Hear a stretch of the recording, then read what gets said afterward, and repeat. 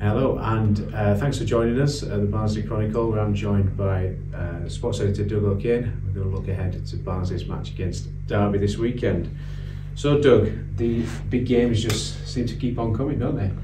Yeah, definitely. I mean, their mantra at Oakwell is every game's a big game, but you can't deny the fact that fifth versus sixth at Oakwell, Barnsley having a chance to leapfrog Derby, and obviously big attendance expected, big atmosphere. A few months from the end of the season, it is a really huge game. They've obviously met each other twice already this season. It hasn't gone Barnsley's way yet, but I suppose those games are in the past now.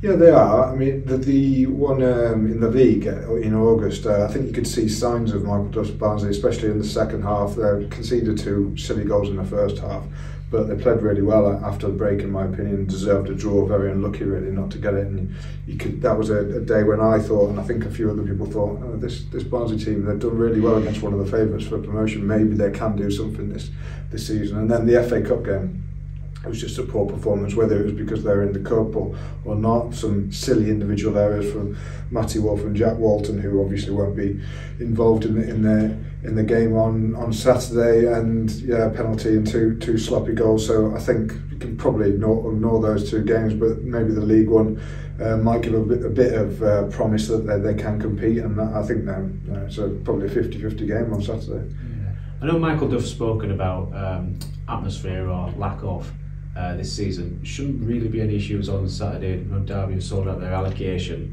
And do you think the tide's turning a little bit at Oakwell? Yeah, I think so. I mean, he praised the fans after Cambridge at home, didn't he? The last home game, obviously that was a game where he had a man sent off early and the crowd really got behind them, so maybe it's changed. I think coming into the final straight now, aren't we? I think it's just taken a while for the fans to sort of get the word disconnected. Does get mentioned a lot, but I think there definitely was one after last season.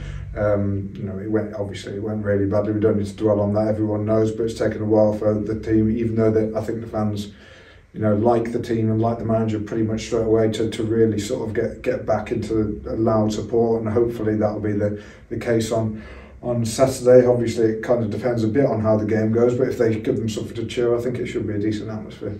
You've spoken with Michael Duff. What's the team news for Saturday? Yeah, I don't think there'll be any changes other than Nicky Cadden, whose partner gave birth over the weekend, so he missed the match at Cheltenham. He's back in contention. He missed the first couple of days training this week, but he's been back the second half of the week, and he should be available. Whether Duff decides to put him back in or stick with Ziad Larkesh, I guess it's a bit of a toss-up. I think probably Cadden will come back in because he's been the main left wing back this season, although Larkesh did play well at Cheltenham.